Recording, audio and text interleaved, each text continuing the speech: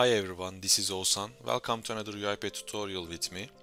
In this tutorial, we will discuss how to use text screenshot activity in UiPath, and we will talk about why we need them. As you know, we can get errors during our automation runtimes, and we will need the screenshot of the runtime errors so that we will better understand the error. So when we develop our automations, we need to take into account possible errors. So we should implement exception handling. In this exception handling scenario, we should also add text screenshot activity, so it will help us for further error investigation. For example, there can be some pop-ups or website UI changes, Windows updates or application updates, etc. Anything that's blocking our automation from doing its job. In this way, we can understand there is an UI error, most probably in our automation, and we can take proper actions accordingly. This is a very important topic for automation sustainability. If we don't implement text screenshot activities in our automations,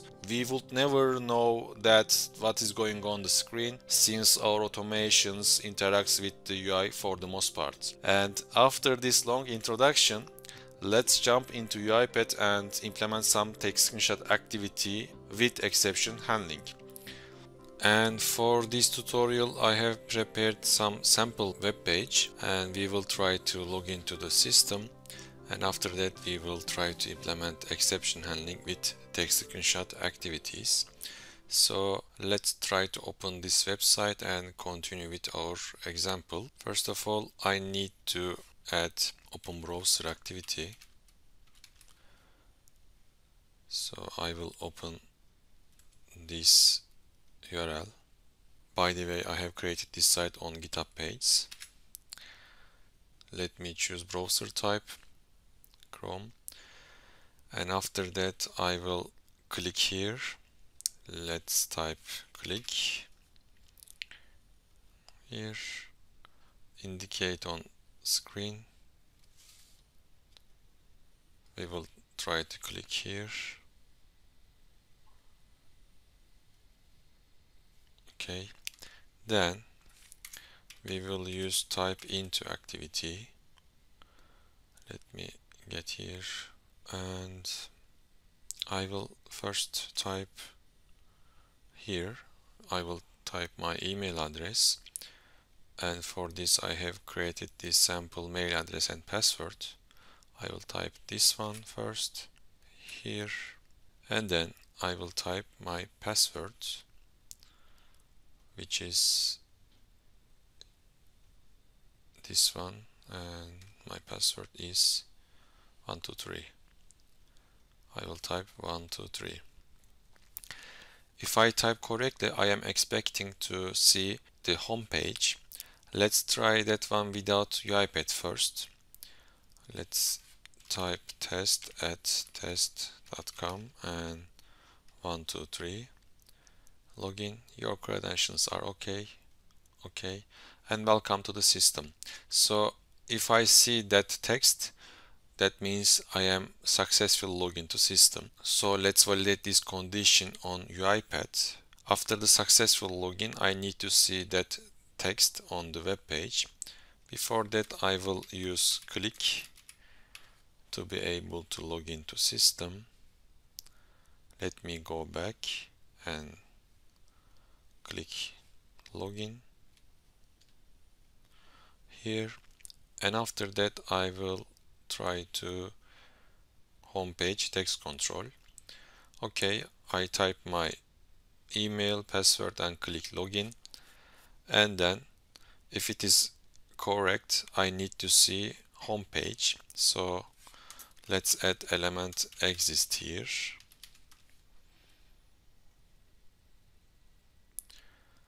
Indicate on screen.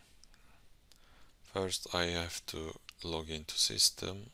Okay, and I will try to detect this text on the screen, so I will understand that okay, I am on the home page. If this element exists on the page, ctrl-k is home page exists, let's say, and let's change timeout to 5 seconds.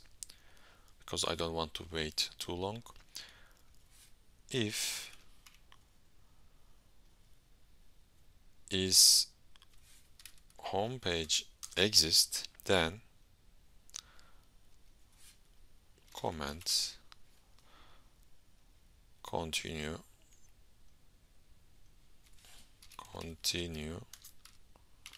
to automate.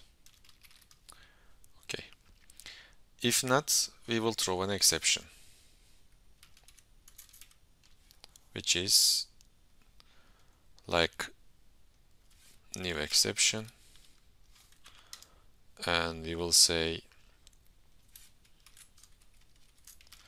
login is failed, cannot complete transaction, maybe. Okay, so we have implemented login process to our automation. So what is the relation to exception handling, or what is the relation to take screenshot activity? If we have a workflow like this, we need to add some exception handling. So let's add that, and then we need to add some take screenshot activity. Try catch. I will try to open that browser, and then if there is an exception, let's say log message, error, could not log in to system, exception, let's add like this, exception message, exception dot message. In this way we will get the message inside of the exception object, and then let's add take screenshot because we want to know what is going on the screen. Screenshot activity. You don't have to add anything, just get the output as an image. Let's add it. Screenshot image, and then of course we need to save it. Save image. Let's add here. My image is screenshot image, and I am going to add it on my project folder. Let me add screenshot folder, and let's add this one, untitled. Let's leave it like that.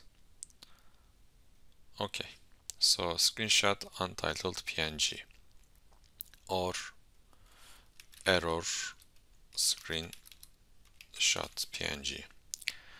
Okay, first let's see happy path. So our automation will work hopefully, and then we will log into system, and then I will type my password wrong, and we are not going to see the home page, and then we will see what is going on the automation. And okay, so close that one, run file.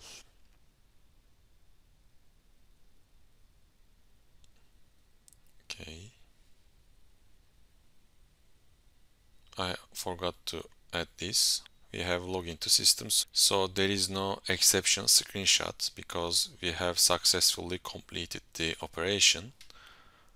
As you see here, there is no screenshot. Okay, let me add that click first. 1, 2, 3.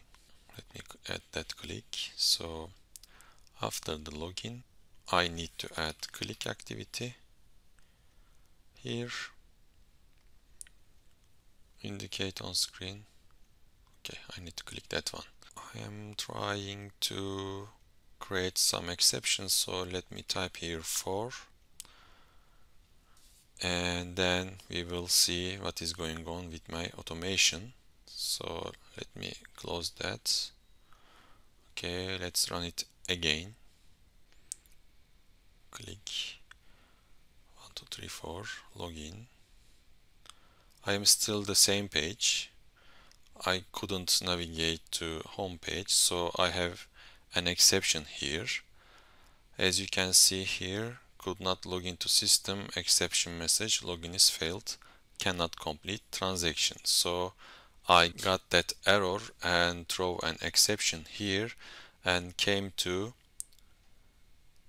exception part, which I wrote the log message, and hopefully I got the screenshot from the screen, and after that I have saved that screenshot to my local folder. Let's open that screenshot. As you see here, we looking at our login screen. It is not my home page, so that means my credentials may be wrong. That's why I couldn't log into system. If I close this click, it will be much better for us because we will see exact problem here. Let's add that one, and this time I will change also my screenshot naming to adding some datetime stamp to it. So plus plus datetime now to string dd rr minutes. Okay, what I am doing wrong, I think it is okay. Now it is okay. Yeah, then it will try to add some timestamp to my screenshot so that it won't overwrite previous one or older ones. Okay, let's try this one now. Run file. It will open my home page here. Okay, there is an error. As you see here, username or password is invalid. So we are expecting to see home page, but we cannot see that. Then we need to get this error. It finished working. Let's check our screenshots. Here, open folder.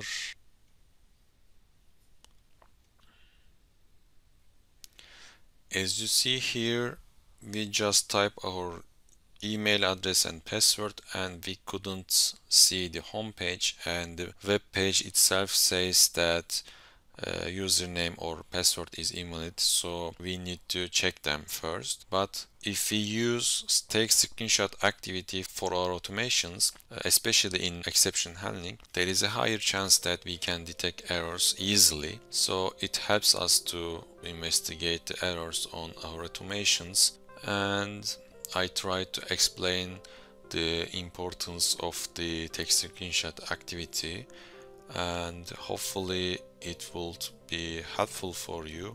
Thanks for watching. If you like this video, please subscribe to my channel. I hope you to see in next video. Bye for now.